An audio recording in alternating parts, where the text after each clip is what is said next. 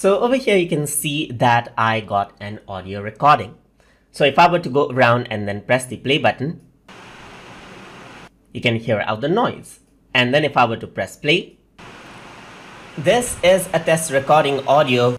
I have my voice right there, but it got the background noise as well. So if you want to remove out the background noise, then you can easily do so by using the Audacity effect option for removing noise. But if you want to remove out noise, you got to make sure while recording that there's a couple of seconds of silence. So in my case, I got around 10 seconds of silence right here before the audio recording actually starts. So what I need to do is I need to select out just the noise part right here. As you can see, there's a bit of squiggly lines right here. Let me just enlarge this so that you can see it. You can see that there's a bunch of squiggly lines representing the noise right there. So you need to tell Audacity that this is the noise. So to do that, I'm going to go around into effect, and then I'm going to go around into noise reduction. And over here, I'm going to click on get noise profile. So it registers this noise as the noise profile right here.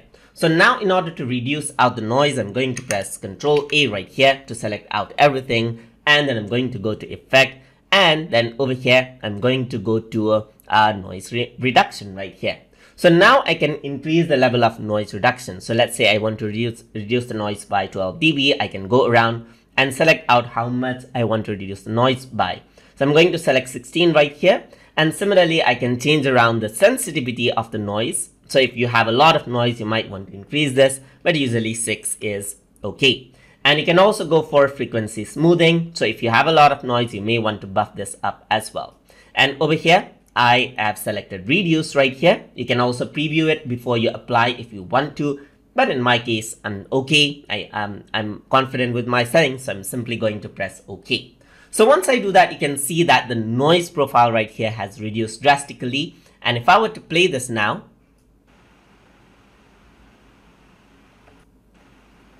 it's much more subtle, as you can see. So the noise is almost removed. And if I were to press play again, this is a test.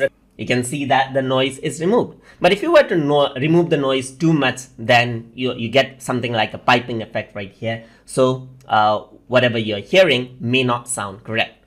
So I'm just going to go around and repeat noise reduction over here. So I'm just going to go around, select all, and repeat the noise reduction. And let's see what happens right here. So you can see that it is much more cleaner now. There's no noise at all. This is a test recording audio with a background noise. So the background noise has been completely removed, but you can see that it does affect my audio a bit too. And that is how you can remove out noise inside of Audacity. So hope you guys learned something as always. And as always, please like, comment, share, and subscribe.